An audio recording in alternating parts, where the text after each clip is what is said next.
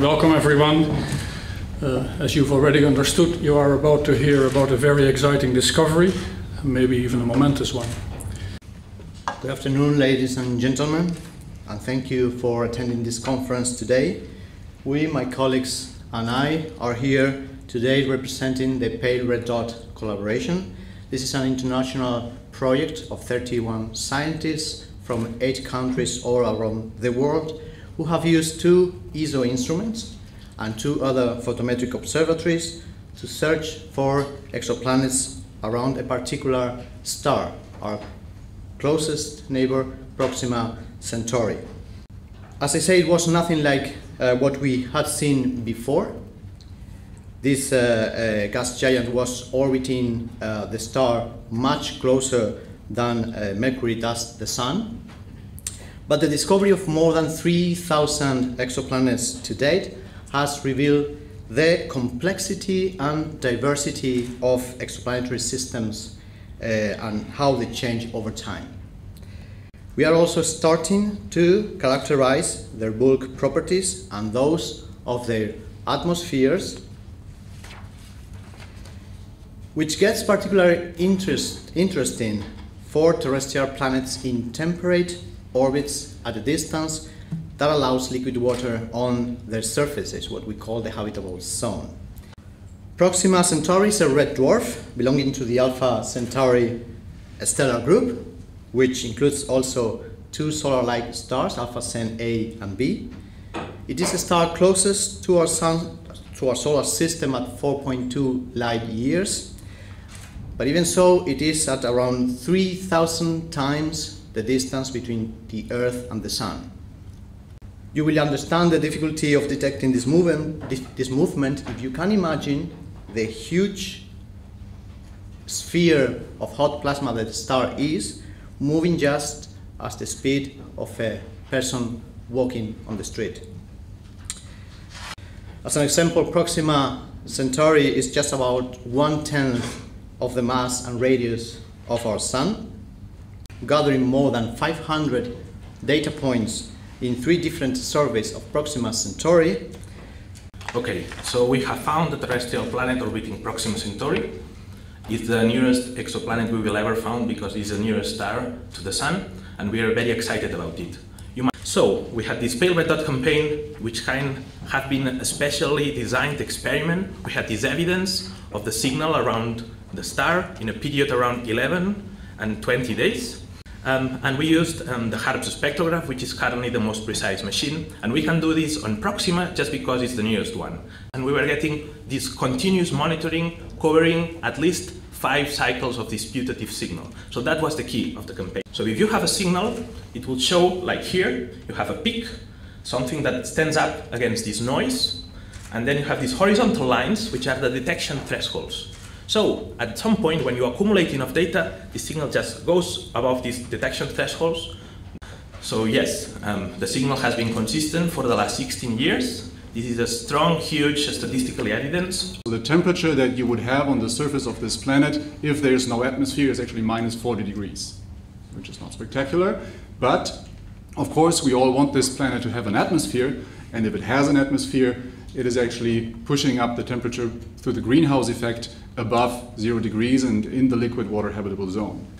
Now, the star has only 20% of the solar mass, and it's also much cooler. It's a kind of a very different star, and that makes the planet fall into the habitable zone. We expect and we completely trust that a planet with a mass of 1.3 Earth masses is a terrestrial planet. It is a general misconception that these M dwarfs are flaring like hell and that nothing can survive in their proximity because they're so active. But it's not like going on like hell up there, most probably. So this is what we know about the star, and we can study it in detail. So this does not exclude the existence of an atmosphere, and if the planet does have an atmosphere, it would not get blown away or something by today's activity of the star. We have no clue whether this planet has an atmosphere or not, whether it has water or not, but the existence of it is actually plausible. It will be possible in the future to take pictures of this system with technology that is not too far away.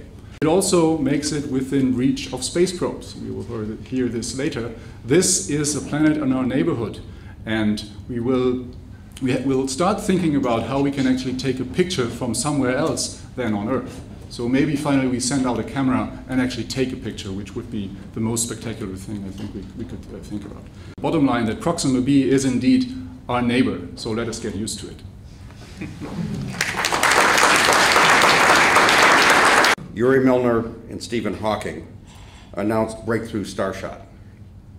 It's a privately funded initiative to begin developing humanity's first probe to another star system. We intend to develop a nanocraft weighing less than 1 gram attached to a light sail. We will use an extremely powerful laser on the ground to push hundreds of these nanocraft to approximately 20% of the light speed and direct them towards the nearest star system, which includes 3 stars, Alpha Centauri A and B, and of course Proxima Centauri. A return laser communication signal back to Earth containing images and other data of the planets such as Proxima b orbiting these stars. We have assembled a team of the world's most knowledgeable experts to assess this question. These experts included scientists working here at the European Southern Observatory. With today's announcement, we now know there's at least one planet, the one orbiting Proxima Centauri, that has some characteristics similar to the Earth. Over the next decade, we will work with experts here at ESO and elsewhere to get as much information as possible about the Proxima Centauri planet, perhaps as noted, even including whether it might bear life. Yuri Milner, Stephen Hawking, and Mark Zuckerberg oversee our project. The suggestion of the Proxima Centauri discovery was truly inspirational to them. After our initial research phase, we hope to build a privately funded prototype system costing between 500 million and $1 billion US.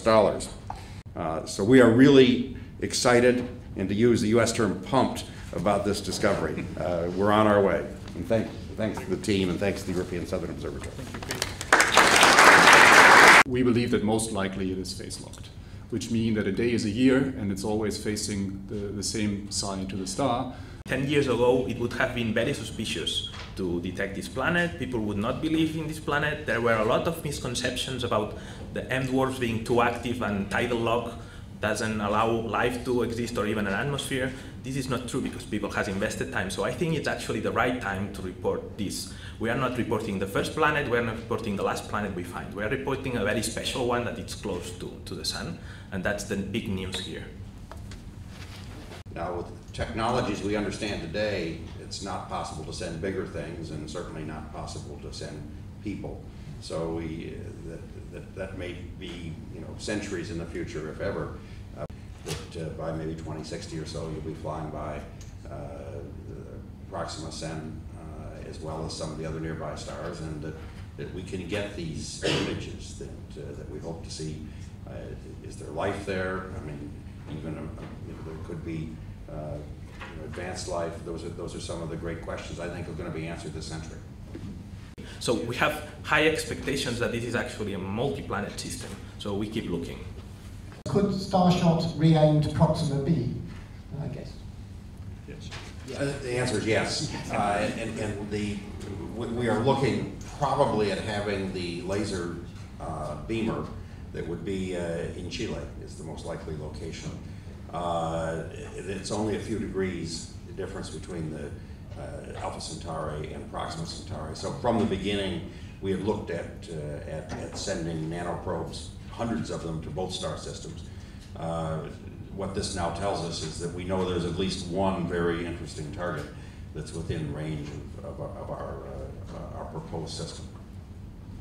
What the chances of a false positive are? Do you have a number? Statistical false positive is really tiny. It's about 1 in 10 million, something like this. So far as we know, there is no false positive that can explain this planet or this signal.